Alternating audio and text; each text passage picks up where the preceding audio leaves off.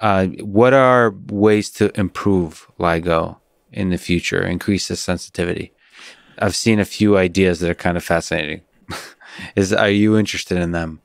Sort of looking, I'm not speaking about 5 years. Perhaps you could speak to the next 5 years, but also the next 100 years. Yeah. So let me talk to both the instrument and the science. Sure. So they go hand in hand. I mean, the thing that I said is if we make it better, we see more kinds of weaker objects and we do astronomy, okay? Mm-hmm. We're very motivated to make a new instrument, which will be a big step, the next step, like making a new kind of telescope or something. Mm-hmm. And the ideas of what that instrument should be haven't converged yet. There's different ideas in Europe. They've done more work to kind of develop the ideas, but they're different from ours, and we have ideas. So, but I think over the next few years, we'll develop those. The idea is to make an instrument that's at least 10 times better than what we have, what we can do with this instrument, 10 times better than that. 10 times better means you can look 10 times further out. 10 times further out is 1,000 times more volume. Mm-hmm. So you're seeing much, much more of the universe. The big change is that if you can see far out, you see further back in history. Yeah, you're traveling back in time. Yeah. And so we can start to do what we call cosmology instead of astronomy or astrophysics. Cosmology is really the study of the evolution of the universe. Oh, interesting. Yeah. And so then you can start to hope to get to the important problems having to do with how the universe began, how it evolved, and so forth, which we really only study now with optical instruments or electromagnetic waves. Mm-hmm. And early in the universe, those were blocked because basically it wasn't transparent, so the photons couldn't get out when everything was too dense. What do you think, sorry, on this tangent, what do you think an understanding of gravitational waves from earlier in the universe can help us understand about the Big Bang and all that kind of stuff? Yeah, that's so. But it's it's another perspective on the thing. Is there some insights you think could be revealed just to help a layman understand? Sure. First, we don't understand. We use the word Big Bang. We don't understand the physics of what the Big Bang itself was. So I think and in the early stage, there were particles and there was a huge amount of gravity and mass being made. And so so I'll say two things. One is, how did it all start? How did it happen? And I'll give you at least one example that we don't understand what we should understand. We don't know why we're here. Yes. No, we do not. I don't mean it philosophically. I mean it in terms of physics. Okay? Now, what do I mean by that? If I go into my laboratory at CERN or somewhere and I collide particles together or put energy together, I make as much antimatter as matter. Right. Antimatter then annihilates matter and makes energy. So in the early universe, you made somehow a lot of matter and antimatter, but there was an asymmetry. Somehow there was more matter and antimatter. The matter and antimatter annihilated each other, at least that's what we think, and there was only matter left over, and we live in a universe that we see that's all matter. We don't have any idea. We have ideas, but we don't have any way to understand that at the present time with the physics that we know. Can I ask a dumb question? Does antimatter have anything like a gravitational field to send signals? So how does this asymmetry of matter-antimatter could be investigated or further understood by observing gravitational fields or weirdnesses in gravitational fields? I think that in principle, if there were, anti-neutron stars instead of just neutron stars, we would see different kind of signals. But it didn't get to that. We live in a universe that we've done enough looking, because we don't see antimatter, antiprotons anywhere, no matter what we look at, that it's all made out of matter. There is no antimatter except when we go in our laboratories. So, but when we go in our laboratories, we make as much antimatter as matter. So there's something about the early universe that made this asymmetry. So we can't even explain why we're here. That's what I meant. Yeah. Physics-wise, not not in terms of how we evolved and all that kind of stuff. So there might be inklings of some of the physics that gravitational. So gravitational waves don't get obstructed like light. So I said light only goes to 300,000 years. So it goes back to the beginning. So if you could study the early universe with gravitational waves, we can't do that yet. Then it took 400 years to be able to do that with optical. But then you can really understand the very early universe. So in terms of questions like why we're here or what the Big Bang was, we can, in principle, study that with gravitational waves. So to keep moving in this direction, it's a unique kind of way to understand our universe. So you think there's more Nobel Prize level ideas to be discovered in relation to? I'd be shocked if there gravitational waves. If there isn't. Not even going to that, which is a very long range problem. But I think that we only see with electromagnetic waves 4% of what's out there. There must be. We looked for things that we knew should be there. There should be. I would be shocked if there wasn't physics, objects, science, and with gravity that doesn't show up in everything we do with telescopes. So I think we're just limited by not having powerful enough instruments yet to do this. Do you have a preference? I keep seeing this E-LISA idea. Yeah. Do you have a preference for earthbound or spacefaring mechanisms for? They're complementary. It's a little bit measuring like signal. It's completely analogous to what's been done in astronomy. Right. So astronomy from the time of Galileo was done with visible light. Yeah. The big advances in astronomy in the last 50 years are because we have instruments that look at the infrared, microwave, ultraviolet, and so forth. So looking at different wavelengths has been important. Basically, going into space means that we'll look at, instead of the audio band, which we look at, as we said, on the Earth's surface, we'll look at lower frequencies. So it's completely complementary. And it starts to be looking at different frequencies, just like we do with astronomy. Isn't it? It seems almost incredible to me, engineering-wise, just like on Earth, to send something that's kilometers across into space.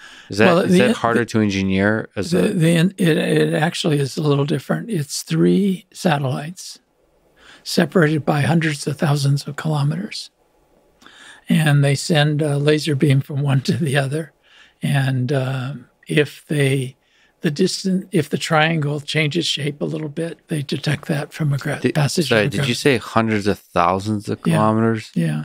Sending lasers to each other. Okay. It's just engineering. It's possible though. It's doable. Yes. Okay. That's just incredible because they have to maintain. I mean, the precision here is probably there might be some more. What is it? Maybe noise is a smaller problem. I guess there's no vibration to worry about, like seismic stuff. So getting away from Earth, maybe you get away from those parts are easier. They don't have to measure it as accurately at low frequencies, but they have a lot of tough engineering problems.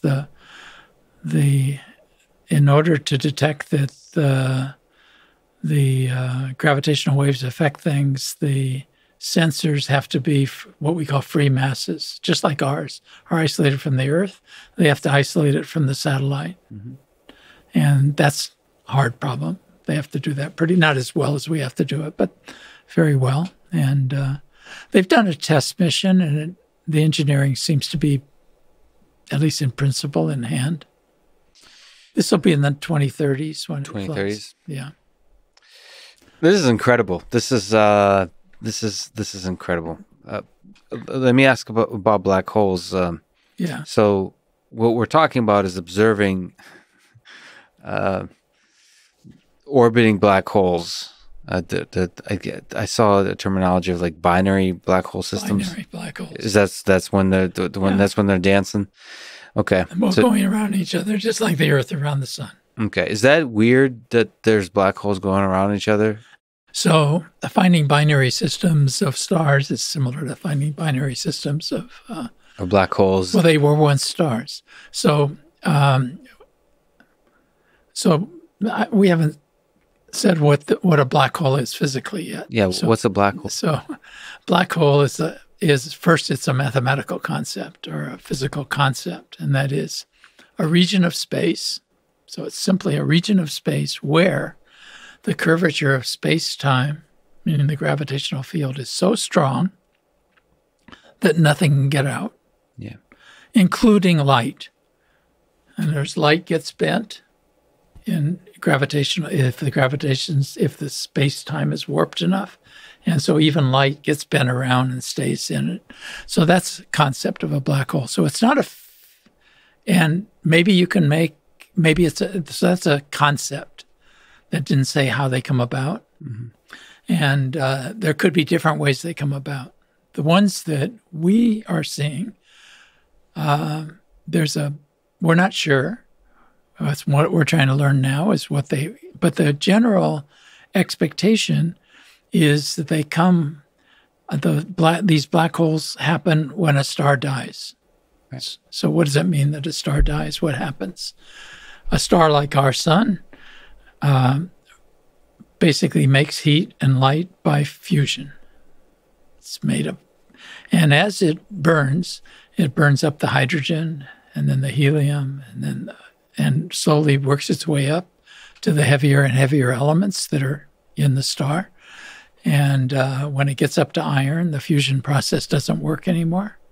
And so the stars die, and that happens to stars, and then they do what's called a supernova. What happens then is that a star is a delicate balance between an outward pressure from fusion and light and burning and an inward pressure of gravity trying to pull the masses together. Mm-hmm. Once it burns itself out, it goes and it collapses, and that's a supernova.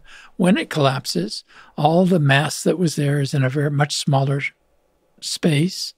And if you do the calculations, if a star is big enough, that can create a strong enough gravitational field to make a black hole. Our sun won't. It's too small. Too small. And we don't know exactly but it's usually thought that a star has to be at least 3 times as big as our sun to make a black hole. But that's the physical way there. You can make black holes. That's the first explanation that one would give for what we see. But it's not necessarily true. We're not sure yet. What we see in terms of for the origins of black holes? No, the black holes that we see in gravitational waves. But you're also looking for the ones who are binary solar systems. So they're binary systems, but they could have been made from binary stars. So there's binary stars around. So that's... Gotcha. So the first explanation is that that's what they are. Gotcha. But what we see has some puzzles. This is kind of the way science works, I guess. Yeah. We see heavier ones than we've seen one system that was 140 times the mass of our own sun already. Wow. Yeah. That's not believed to be possible with the parent being a big star, because big stars can only be so big, or they are unstable. It's just the fact that they live in an environment that makes them unstable. So the fact that we see bigger ones, they maybe come from something else. It's possible that they were made in a different way by little ones eating each other up, or maybe they were made, or maybe they came with the Big Bang, what we call primordial, which means they're really different. They came from that. We don't know at this point. If they came with the Big Bang, then maybe they account for what we call dark matter or some of it. Like there was a lot of them if they came with it, and Yeah. because there's a lot of dark matter. Yeah. But will gravitational waves give you any kind of intuition about the origin of these oscillating? We think that if we see the distributions, enough of them, the distributions of their masses, the distributions of how they're spinning. So we can actually measure when they're going around each other, whether they're spinning, like this. The or direction around. of the spin? Or Yeah. no, the And orientation. whether the whole system has any wobbles. What? We- So this is now, okay. We're doing that. And now. then you're constantly kind of crawling back and back in time. And we're crawling back in time and seeing how many there are as we go back. And so do they point back? So you're like, what is that discipline called? Cartography or something. You're like mapping the early universe via the lens of gravitational waves. Not yet the early universe, but at least back in time. Earlier, Yeah. right. So, so black holes are this mathematical phenomenon, but they come about in different ways. We have a huge black hole at the center of our galaxy and other galaxies. Those probably were made some other way. We don't know. When the galaxies themselves had to do with the formation of the galaxies, we don't really know. So the fact that we use the word black hole, the origin of black holes might be quite different depending on how they happen. They just have to, in the end, have a gravitational field that will bend everything in. How do you feel about black holes as a human being? There's this thing that's nearly infinitely dense, doesn't let light escape. Isn't that kind of terrifying? Feels like the stuff of nightmares. I think it's an opportunity. To do what exactly? So, like the early universe is an opportunity. If we can study the early universe, we can learn things like I told you. And here again, we have an embarrassing situation in physics. Yes. We have two wonderful theories of physics.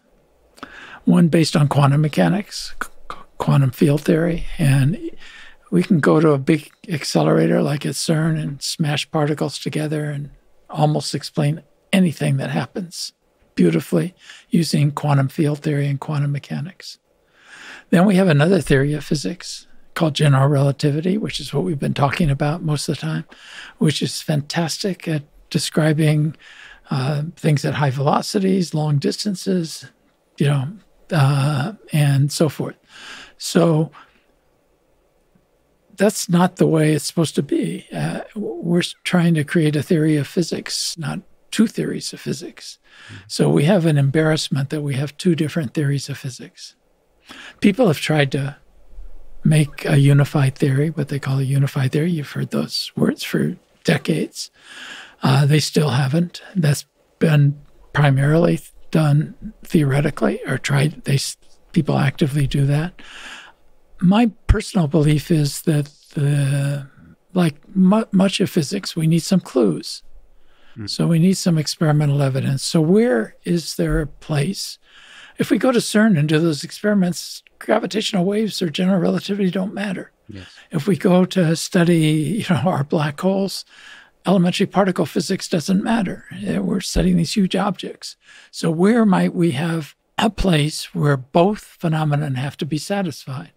An example is black holes. Inside black holes. Yeah. So we can't do that today. But when I think of black hole, it's a potential treasure chest of understanding the fundamental problems of physics, and maybe can give us clues to how we bring the embarrassment of having two theories of physics together. That's my own romantic What's idea. the worst that could happen? It's so enticing. Just go in and look.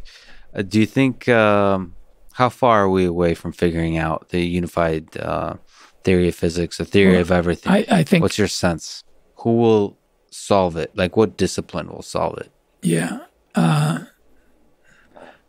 I think so little progress has been made without more experimental clues, as I said, that we're just not able to say that we're close without some clues. The closest, the most popular theory these days that might lead to that is called string theory. Yeah.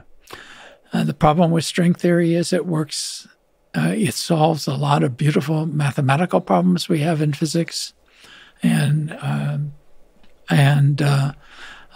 it's very satisfying theoretically, but it has almost no predictive ability because it is a theory that works in 11 dimensions. We live in a physical world of 3 space and 1 time dimension. In order to make predictions in our world with string theory, you have to somehow get rid of these other 7 dimensions. That's done mathematically by saying they curl up on each other on scales that are too small to affect anything here. But how you do that, and that's an okay argument, but how you do that is not unique. So that means if I start with that theory and I go to our world here, I can't uniquely go to it.